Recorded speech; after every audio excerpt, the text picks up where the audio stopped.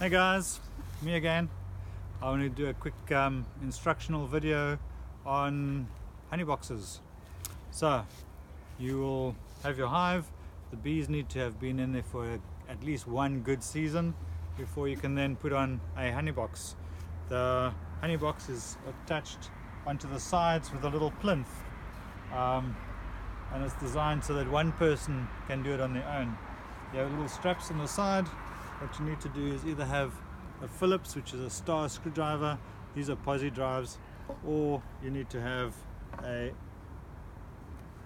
electric screwdriver. I've got electric screwdriver, so that's what I'm going to use. So basically you just take the screws out on that side,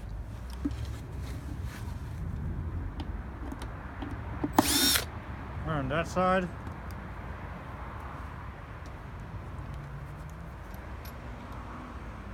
flip the tabs up,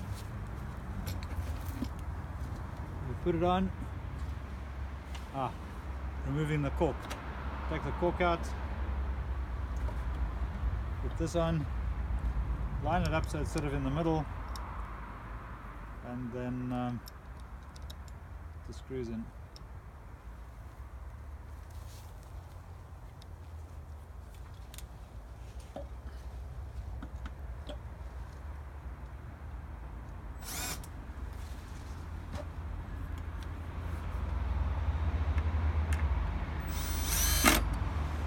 So there you go, so then it's on. You leave it on over summer, end of summer you come back again, and so you put it on in springtime, and then you leave it for a couple of months, and then it's a potluck. You only want to put 3 on, you don't want to put more than 3 on.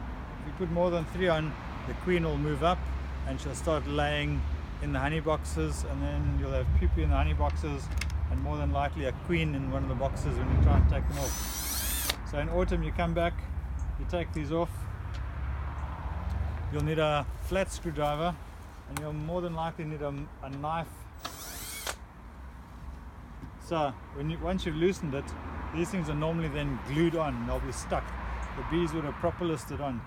So you need to get a flat screwdriver, lever this loose, and then run a blade down the back there in case there's any comb that's actually stuck against the hive.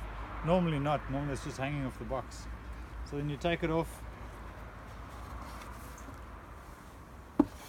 and you lean it on the hive so that the top of the ridge, so if for whatever reason the queen is in there, she can then walk out and walk back into the hive, and she'll take all the other bees with her.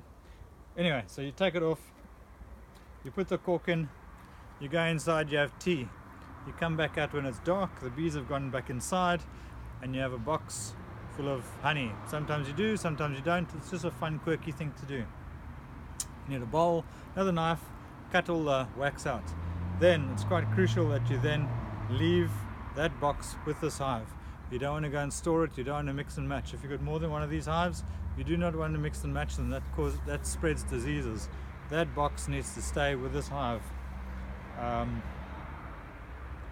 So once you've taken the first one off, leave it a couple of days before you take another one off, and then again leave it for a couple of days before you take the last one off. Make sure the corks are well in. These ones are sticking out too far, it's just for demonstration purposes, but make sure they go in, because this is part of your insulation to keep them warm during the winter. And that's pretty much it, really. If you have any questions, just give me a shout. Otherwise, give me a thumbs up or a heart or whatever. Thanks guys. Cheers.